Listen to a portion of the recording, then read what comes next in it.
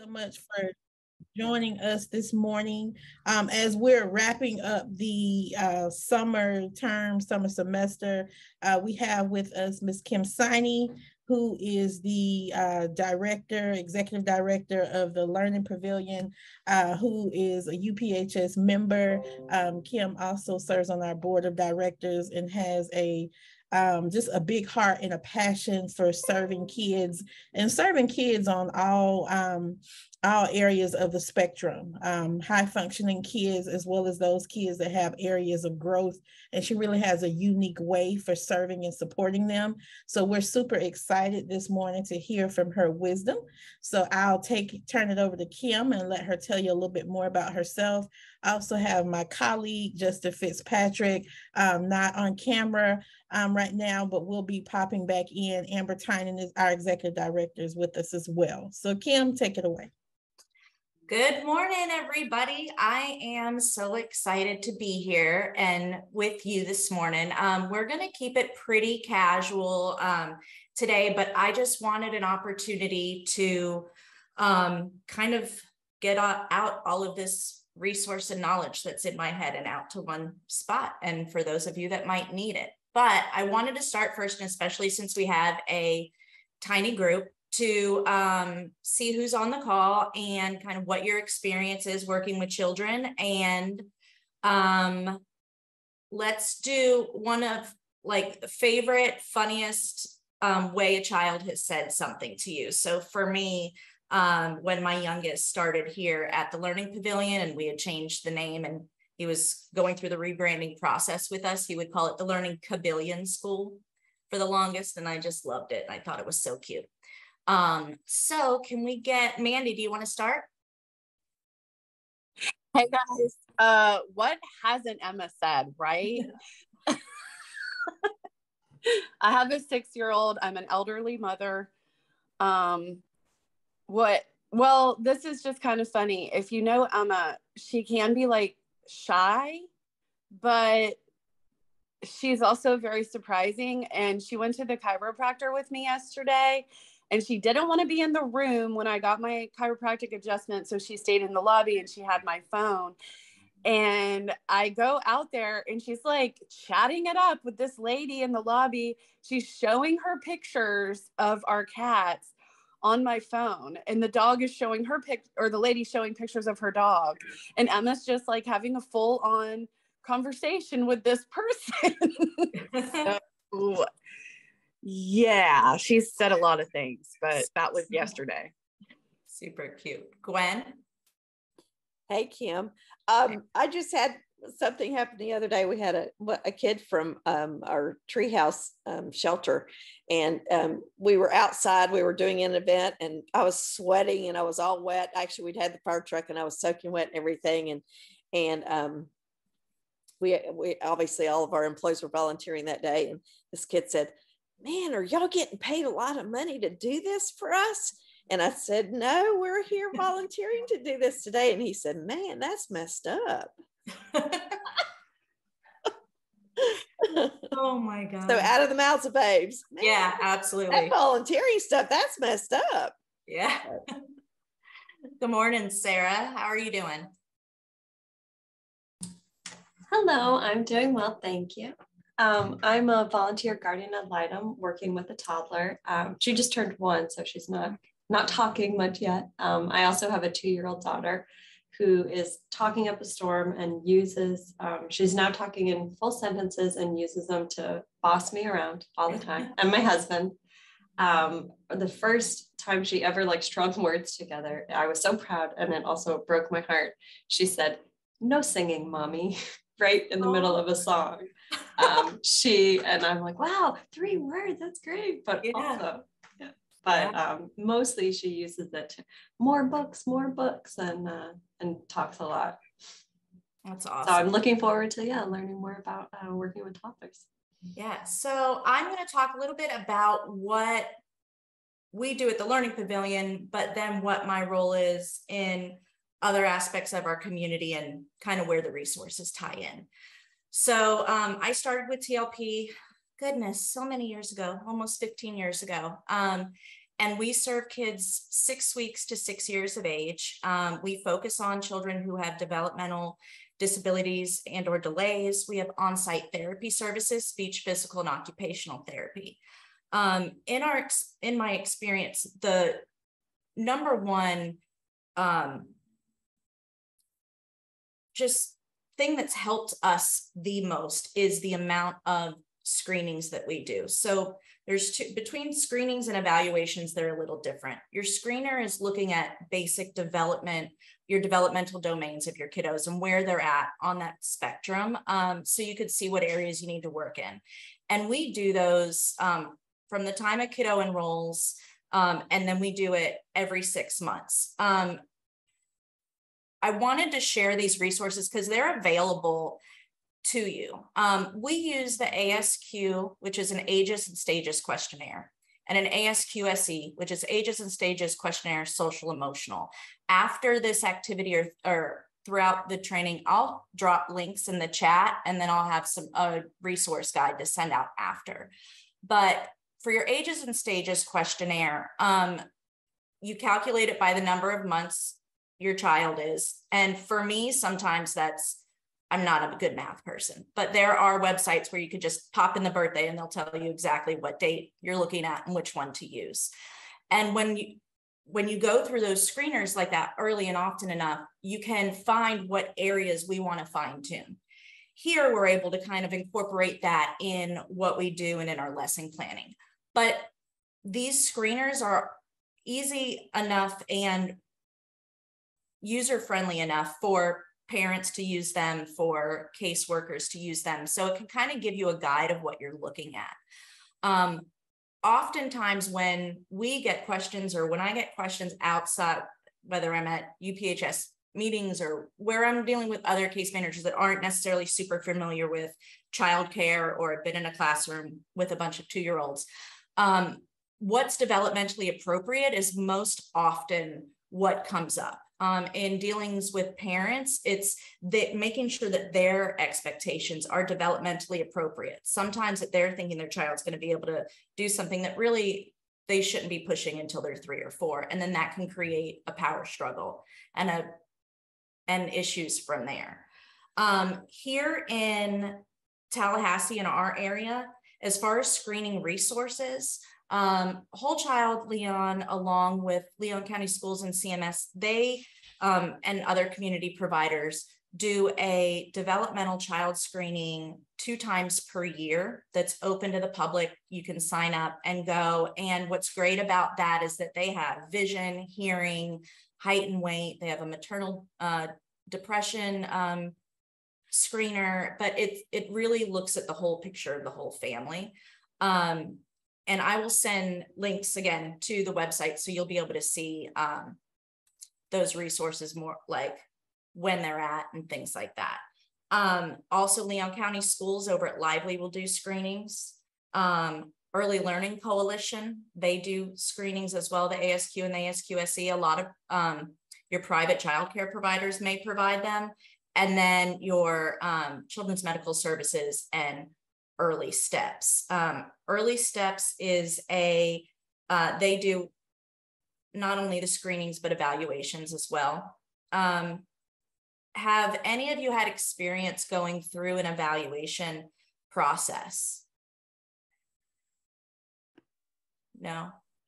As a guardian ad litem, Kim, I had a child that went through the process, and then Early Steps came in to do the continuation after the evaluation. So yes. Did you find that it was a smooth process, or there were some ups along the way? No, I thought it was pretty good. In a couple of situations, like we had a sight problem with the child, and so getting appointments, because the child was, obviously they're on Medicaid because they've been sheltered, and so getting Medicaid, and then it was, I think, Sunshine Health, and so getting appointments, and then like we had to drive all the way to Crestview, so some of the stuff that came out of an evaluation and then follow-up subsequent evaluations, just getting appointments to things as follow-up is always, to me, is a challenge, especially with kids that have some birth defects, have some things, maybe they were preemies, maybe there was abuse that caused a certain situation. But, for kids that are especially challenged, just getting appointments in our area and having the support infrastructure or the service providers is difficult to me.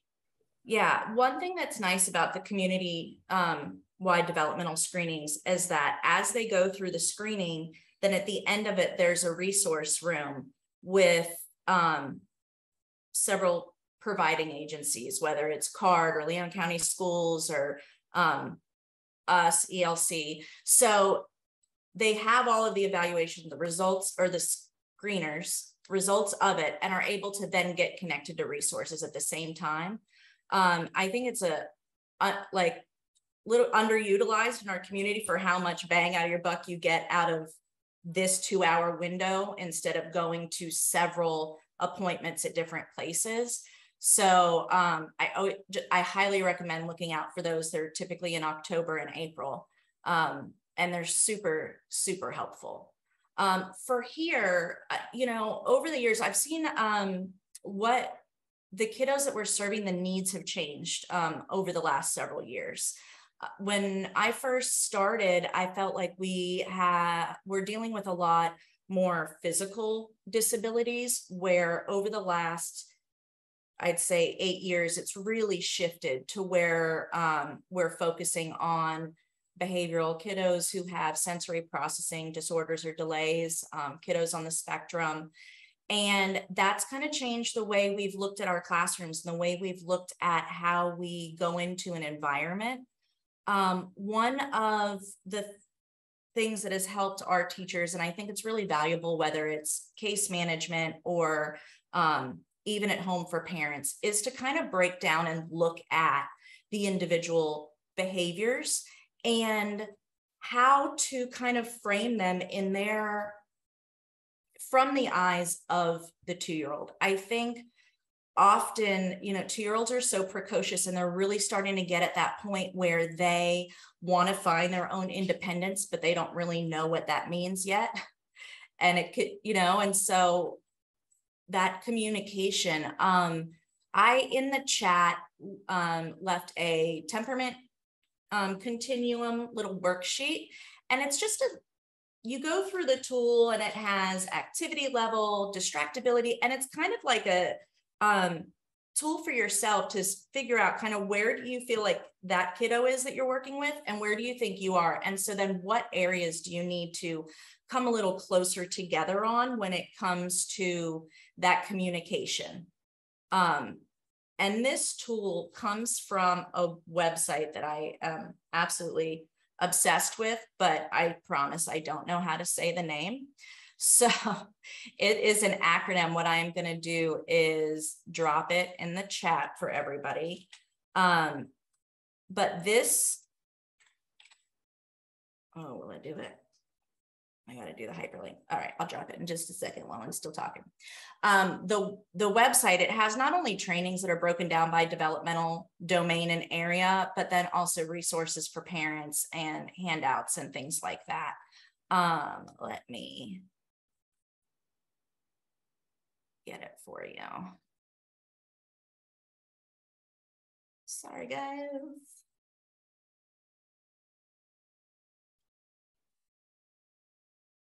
There we go. And Kim, real quick, I put it in the chat. I've unfortunately got to go to a site visit for the beer festival. I hate that, but it's good for you guys because you make money. But I just want to say Kim is amazing. My kiddo had the chance to spend 2.5 years at the Learning Pavilion and just really, really excelled. And the way and the environment you create and the culture you've created with your teachers, but also your interns, etc. It's just phenomenal. So I just can't thank you enough, and thank you for being here. Thank you.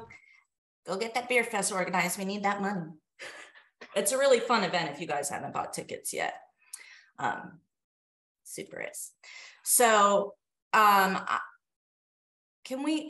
I open this website just and people see it, or do I still have share? I'll say you should have the ability to share your screen. Oh, sweet. All right, everybody still there? Cool. Okay, so from the training modules down they break it down between infant, toddler, preschool. There's videos, but everything on this site is super helpful. I will bring up let's see if I can.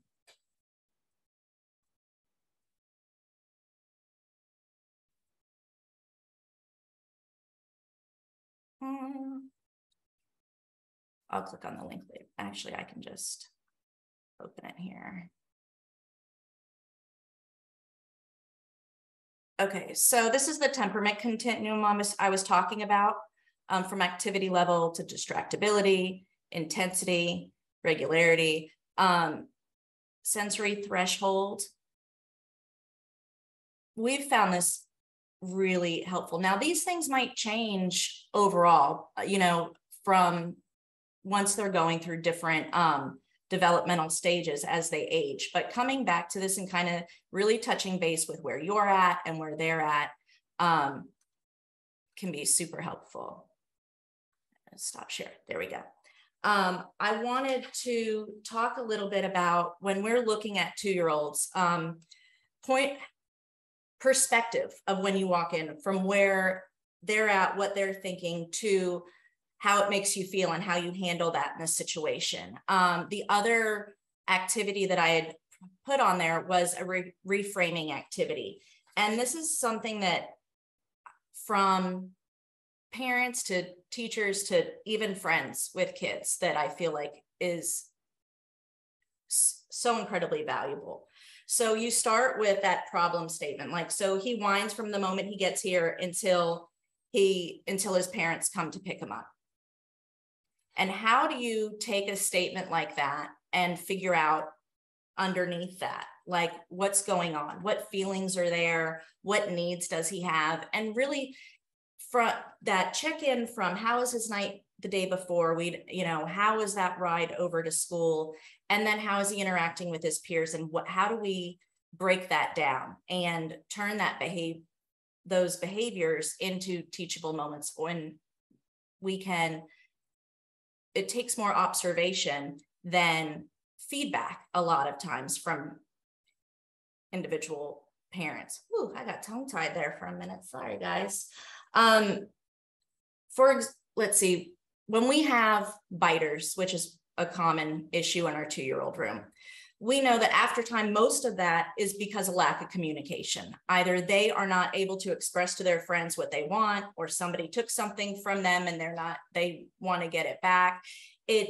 Or we have found that it could be sensory issues. That's more common in our 1-year-old room, sensory issues. And that's usually like molars coming in, teeth coming in, that they want that sensation of chewing on something. And that's why jewelry is a little more helpful in that age group. But again, it still comes down to communication, being able to say what they want and get what they want from that. For developmental resources for your kiddos, Whole Child Leon has a great website where they break down the different age groups, and you can kind of see what's developmentally expected. Early Learning Leon has one as well. I'll drop those links towards the end. But those are 2 great websites for videos for your parents.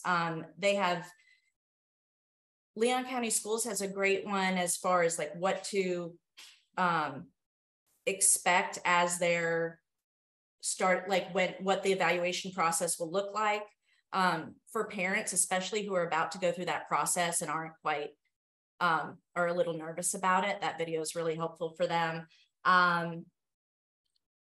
And then 211 Big Bend. I don't know how familiar you guys are with them as a program, but aside from just the number itself being super helpful, on their website, you can also search for community resources and get direct links to be able to refer your clients out to other services too.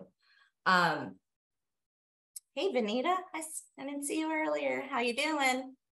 Welcome to the call. When you go, screening and evaluation. We talked a little bit about screening with your ASQs and where those things are available. Your evaluation happens after a screening. So once you go through the screening process, if we see that there's red flags and that we would need to look at something else, depending on what domain those red flags are in, we'll go to an evaluation, whether that's speech therapy. Usually that's more specified into a specific field, whether you're looking at fine motor skills and you need an occupational therapist, things like that. Just for the cognitive development as far as evaluations go, Leon County Schools does provide those at time, CMS and Early Steps, and then you have some private providers. CMS and Early Steps, that program ends at 3. Well, Early Steps ends at 3. And so sometimes there's a gap between when Early Steps ends and when you're able to get onto CMS. There are a few private providers in town, like the Learning Pavilion, that help with scholarships during that time so that people don't lose therapy services. And I think that that can be super beneficial, just so that you're not missing out on that amazing amount of time. We only have so much time to like really get in there and do intervention that is super useful as they're getting older. That 0 to 3 time is super important. I wanted to go back now that we have a couple more people on the call and ask, what are your interactions and what kind of hurdles or difficulties have you had working within that age group or working along clients who have kids that are in that age group?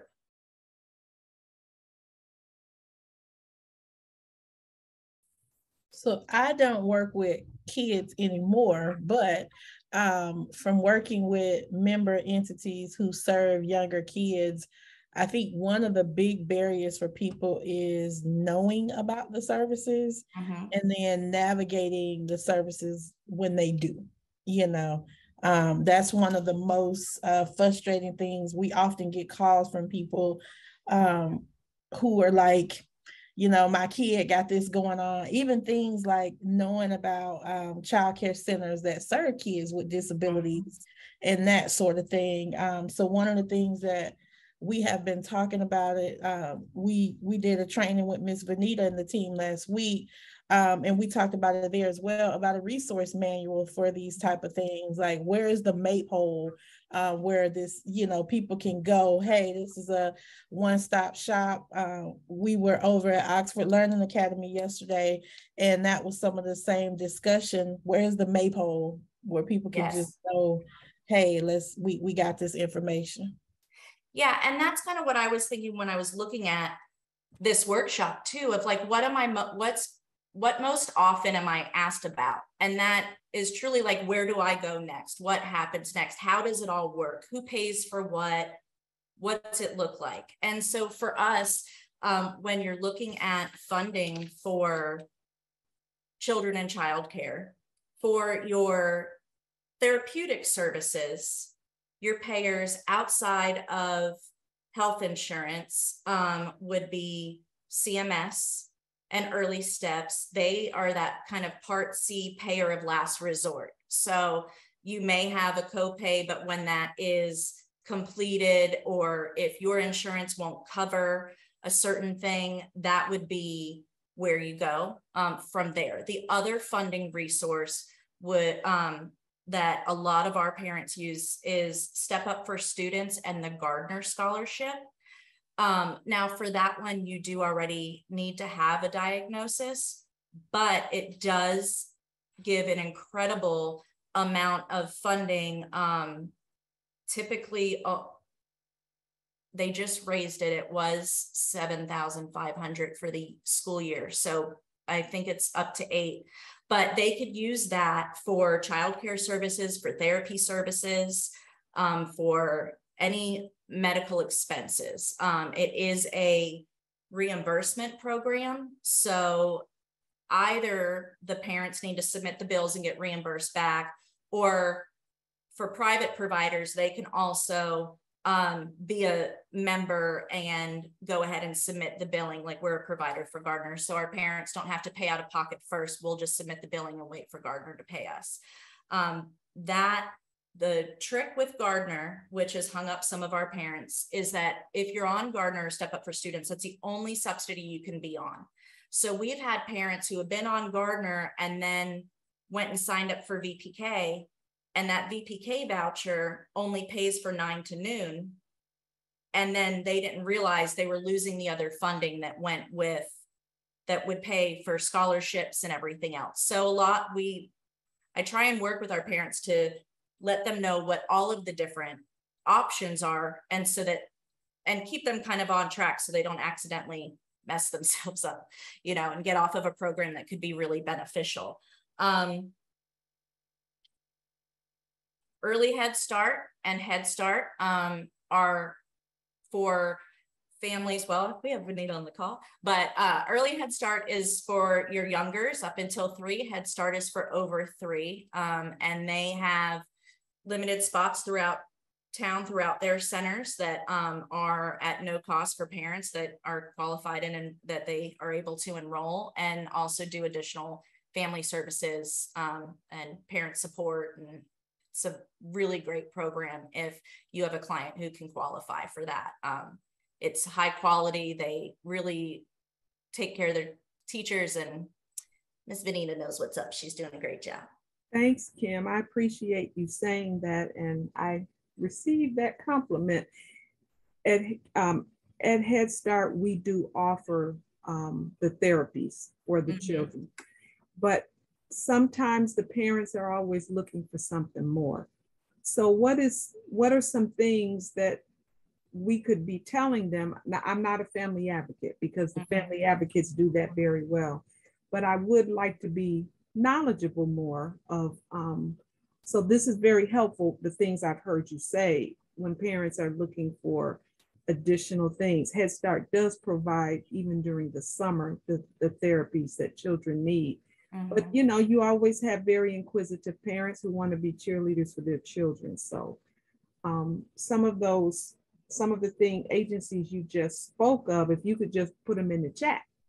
Yeah, I will. I have a little resource guide that I'll drop at the end. Thank you so much. Yeah, absolutely. And I'll have your hyperlinks in there, so you'll be able to go right there.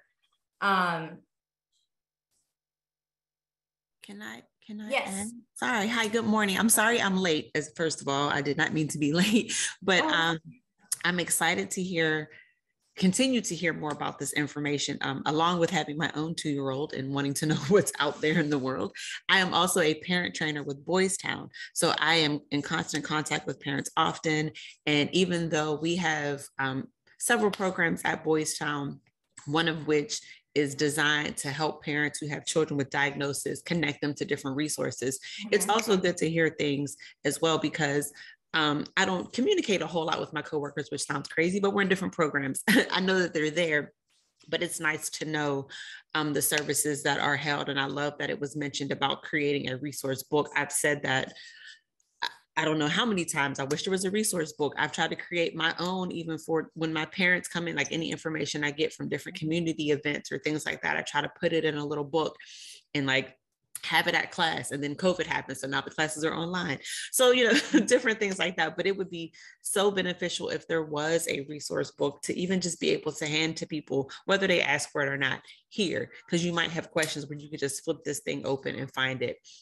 And whatever resource guides you guys create, or if there's one being created, add Voice Town, because we are also a resource.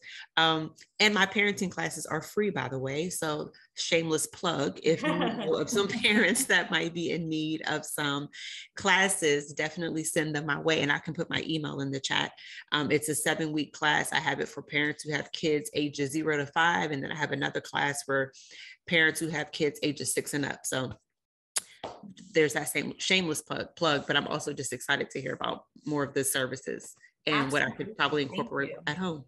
Nicole, if you'll make sure Justin gets that flyer, that'll be amazing. We'll be sure to push that out. And Absolutely. Then I see Ashley with Oxford has her hand up as well. And welcome to Vivian, Graciela, and Melanin Mothers Meet is one of our newer members, all about kids. So glad to see them as well. So Ashley, I see you're unmuted now.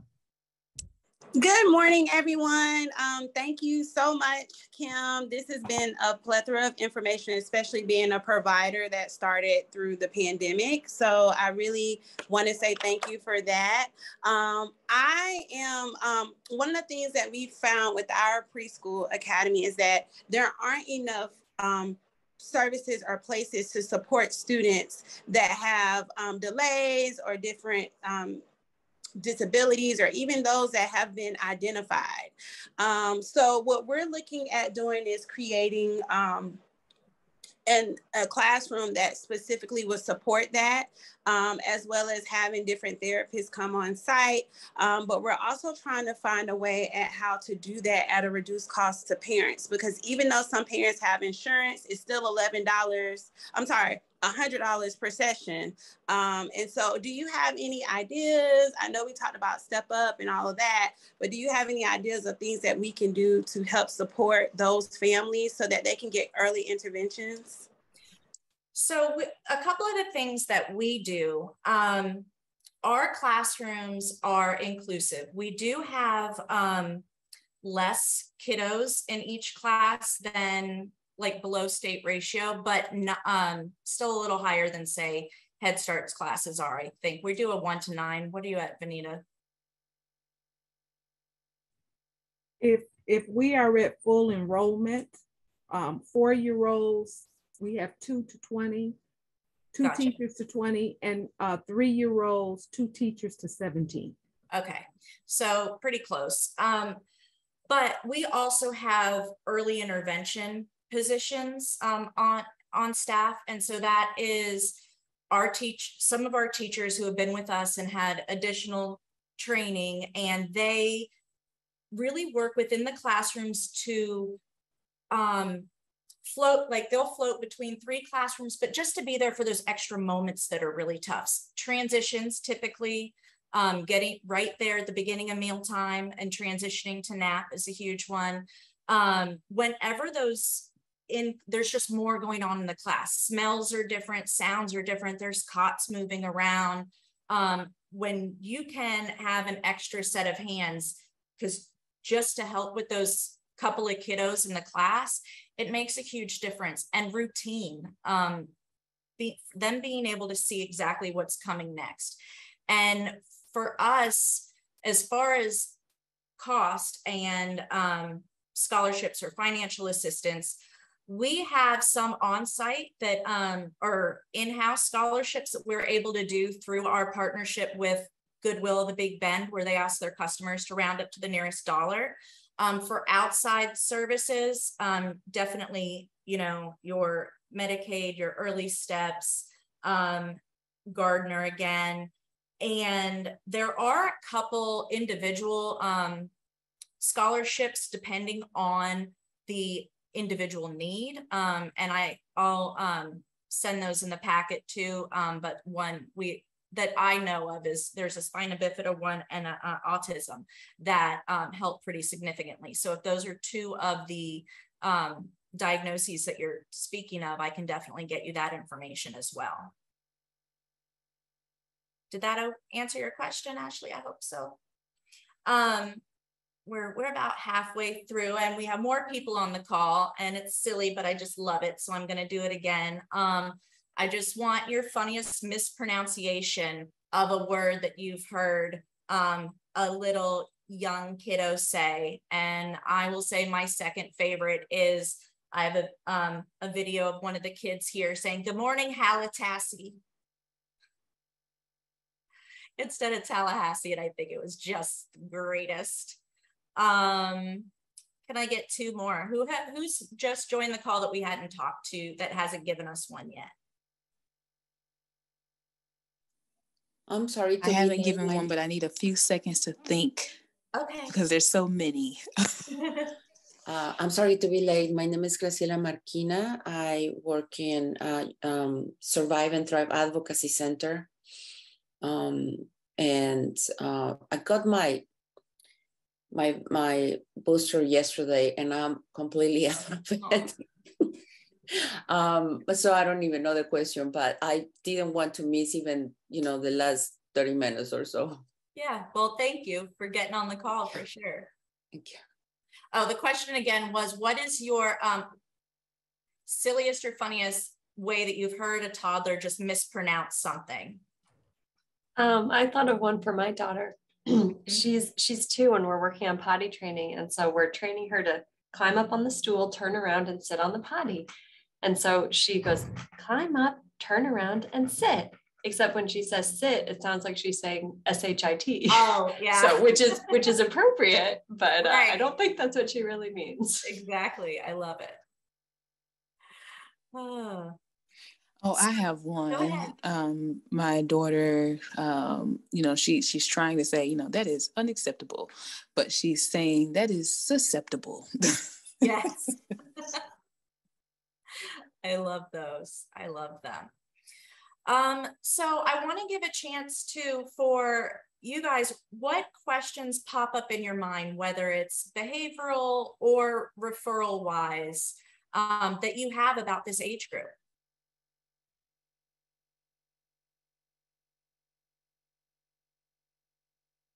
Well, if I could, now that we're kind of moving back to a more natural state, even though COVID isn't,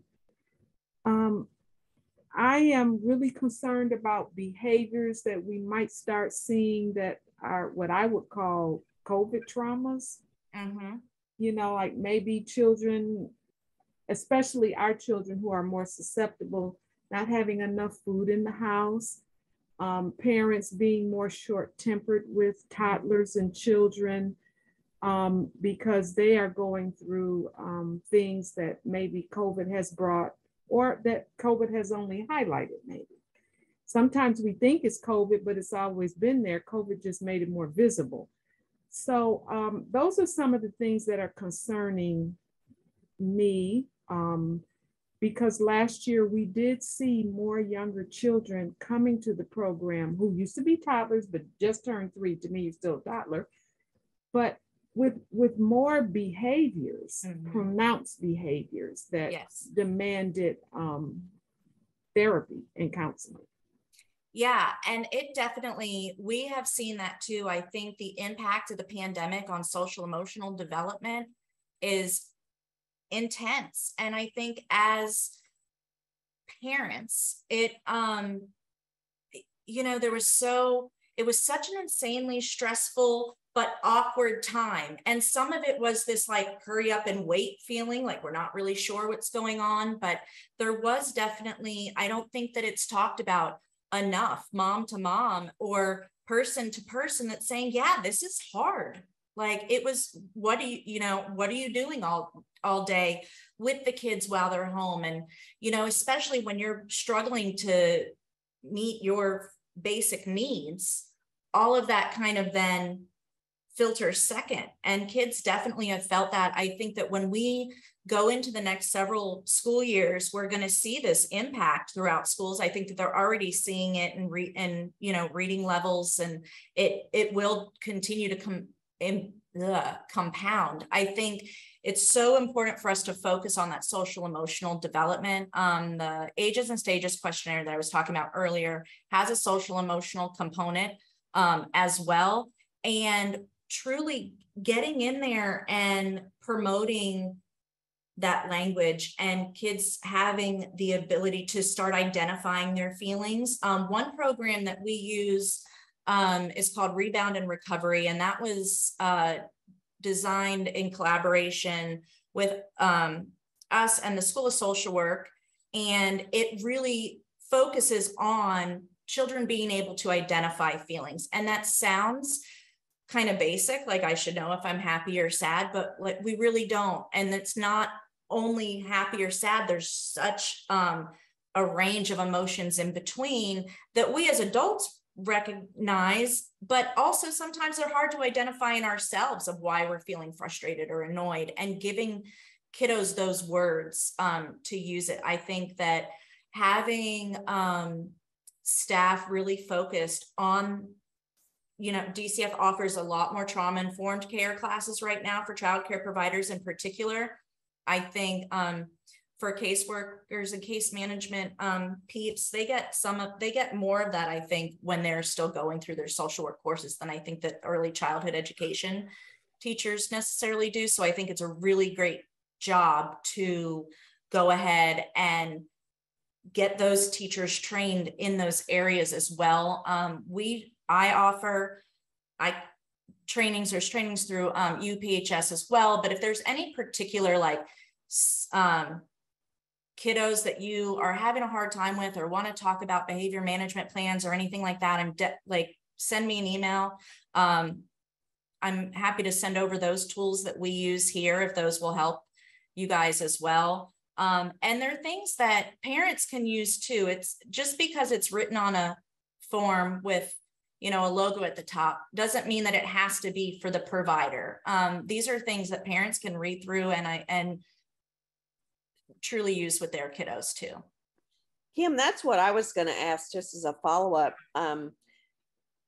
You guys as providers, because I know we deal with, parenting youth, and I'm so glad to hear Nicole say she's doing parenting classes, because that's a great resource for us that I wasn't really aware that Nicole was doing. But what do? You guys do a great job with all of those tools. And I agree with Benita. We're just, at any age, we're seeing all these behavioral issues coming out of the pandemic. I think many of them were there before, but they're just exacerbated now. Absolutely. But what do you do then link that back to the parent? Because the parents need to be reinforcing those behavior improvements at home. So how do you link that as providers, either through Healthy, Head Start or through your programs? How do you link that back to the parents? And then what's there for the parent to help them reinforce those better behaviors that you're trying to reinforce? Some of the things that we do, we have an app that all of our parents subscribe to. And aside from having their billing and things like that, they can ask questions back and forth. We send out a lot of information through that so they can access it. We do monthly parent meetings as well. And so during those times, we follow mutual self-help kind of support method. It's nice because they can meet other parents who have kids a similar age, which you would think is easy, but it's harder with jobs and everything else going on. And especially during the pandemic, that was harder because parents weren't coming in the building and really seeing each other. So to be able to have a session, whether even we moved to Zoom for a while, where they can still put a face to the name and a comfortable place where they can talk about their struggles without fearing judgment. And I think trying to facilitate that, an environment that allows that. And as far as resources for the parents, I usually, some of the top ones that I send out will be some of the same ones that I give to you guys, but that I was CFL, that link that I already put in there, Whole Child Leon, Early Learning Leon, PBS Kids, and what was the other one? Oh, well, the ASQ calculator and the ASQ site, I think, are super helpful for them. Thanks. Modern playground equipment for young people dealing with stress, especially after COVID in inner cities. Yeah, playground equipment. Oh my gosh, I could do a whole thing on playground equipment and risk and play and how much it's needed, but safety first. And we can't have swings anymore, but I wish we could because they're amazing for so many reasons. Absolutely. I mean, any time that you have additional stress or it's your whole body. And so exercise and being able to engage, and so much important stuff happens on the playground. The playground is where the kids are experimenting socially, pushing their boundaries, learning how conflict resolution. It's an incredible learning environment if you really get out there and get into it with the kids. As far as, let's see, modern playground equipment was the question in the chat. I don't really know. Let's see, David, can you expound on your question a little bit? Are they on the call? Yeah. Yes, I'm still here. Thank you for having this conversation to address what our young people are going through. And in my neighborhood, I live in the inner city of Tallahassee, and there's no playground equipment. And even though we are lobbying to get that put into the community, to me, it should be more of a priority. It should be urgent. It should be something that is done immediately to give some relief to the young people, because a lot of them are staying around the house getting into mischief because they don't have enough activities. And that's what I was referring to. Gotcha. And specifically modern playground equipment, like nice, beautiful, attractive playground equipment, and that's interesting and challenging. That's what I mean. Gotcha. Absolutely.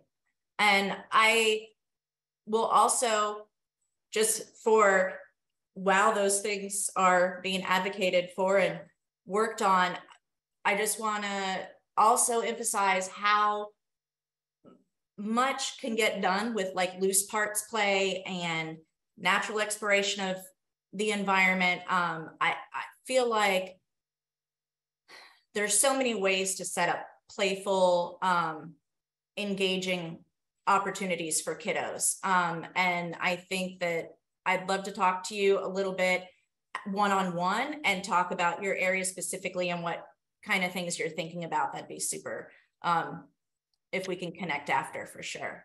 That's one of the things that I was going to say, and I'm glad you said that, Kim. David is actually over in the Providence area, and I had a conversation with someone last week. I know that community centers hasn't fully opened back up yet, but I'm sure you could help them look at some manipulatives and other things that that can be done with the kids. David is a master carpenter as well, and so I remember years ago we had some wood things and other things for kids that they could play with and still, do physical activity. So I'm looking forward to hearing about that connection. Yeah, and Carly from Treehouse would be a fun person to. Is it Tree School? What is her little? You know what I'm talking about? The bus, the art bus. Sharing Tree. Sharing Tree. I knew there was a tree in it. And I was like, and I said Treehouse. I'm like, wait, no, that's Gwen. That's Gwen. Okay. Well, we have a couple more minutes. Are there any more questions? I know that this was just kind of like a whirlwind of information, but I'm glad that you guys were on the call, and I'm excited to get you the rest of the resources and continue after if you guys have further stuff. But does anyone have any questions now? So one of the things that I would say is if you guys, which I know most of you haven't, please reach out to Kim and her team and take a tour of the Learning Pavilion, just kind of see how things are set up. It's a very unique learning space. When we talk about playgrounds, Oxford Learning Academy actually has an indoor playground over there. And it is set up for those, who have disabilities and those that don't. But because it's indoor, it's very unique. And so one of the reasons why we wanted to kind of get this group going and host this training is because we want to see you all working together and collaborating more. As Gwen said, is no reason why a parent's struggling and we don't, hey, let's call Nicole at Boys Town, see if we can get a group going or whatever the case may be. So, the power of the collective is we're so much better together. So we want to make sure that you all are working together as much as possible. And then when we have groups like David, we have carpenters and things like that to be able to tighten down, to build, tree houses. It's just so many different things that we can do to support our early learning program. I think about Gwen over at CCYS and, even the gazebos and other things that are therapeutic for the young people there. So, I just wanted to make sure that I add that. And again, Justin, if you want the presentation, Kim put a lot of resources in the chat. So reach out to Justin and we would, love to see this group kind of get together on a more regular basis and add to the group. Yeah, and with that also, I'm gonna share that, okay. I also chair Early Learning Leon, which is a group of, there's a representative provider from each school zone, and then Leon County Schools, and then other agencies like Head Start, ELC, things like that. If there's anything that you want brought to the larger group to be talked about, or you are struggling with any issues that are in the early learning arena, let me know. If that some of the things for those that are center providers, simple things like we're talking about right now on the other end of, like, right now there's new VPK training regulations, but then there wasn't enough actual codes for everyone in our area to register. And so we've had to kind of go back and forth with OEL and get some of those codes released. But sometimes it's something simple like that, or sometimes it's just, hey, I have this family that came in and toured. I don't have space for them. What else do you guys know of? If you have clients that maybe it's that I can't personally help because I'm not in the area that they need, but I can ask the group, and there might be somebody else in their area who has openings and things like that. So on that end, definitely please let me know.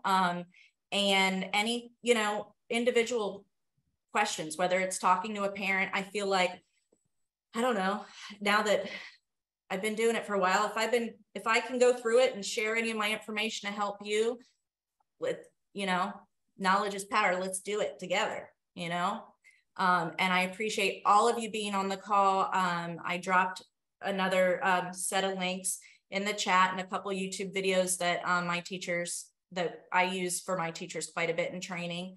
And my email is in there. So yeah, reach out to me. I'm here for you guys. Awesome. Awesome.